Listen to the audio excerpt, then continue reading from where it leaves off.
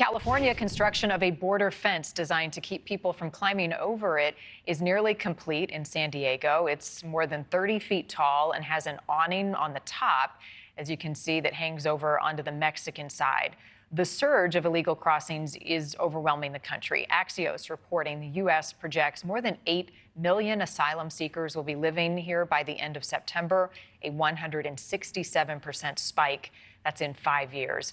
Jorge Ventura joining us now with the latest on what officials at the border are telling you and also the specifics of this new wall. Yeah, Marni, right now, federal officials on the San Diego border are still building that new border barrier between Tijuana and San Diego in an area known as Friendship Park. If you take a look at the top of that fence, you'll see a new metal device kind of shaped like a comma with a pointy end hanging over the Mexican side. Now, at this time, this is still a prototype that is in works in the San Diego sector that is seeing a surge in illegal crossings. But if it does manage to deter migrants from hopping over that wall, eventually those metal tops will be installed in other sections along the southern border. But migrant advocates warning that even with this new wall design, migrants will still find a way around it.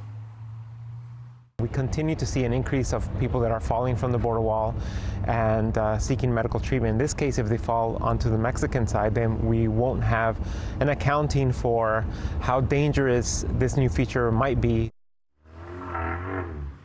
Now, incidents of people falling over the wall are common in San Diego. Just this past weekend, Border Patrol agents and San Diego Fire Rescue responded to 10 injured migrants, including children who fell while trying to climb a 30-foot fence. And so far, Marni, 4 people have died in attempts of getting over that border wall in that Tijuana, San Diego area. And last year, that number was up to 28, Marni.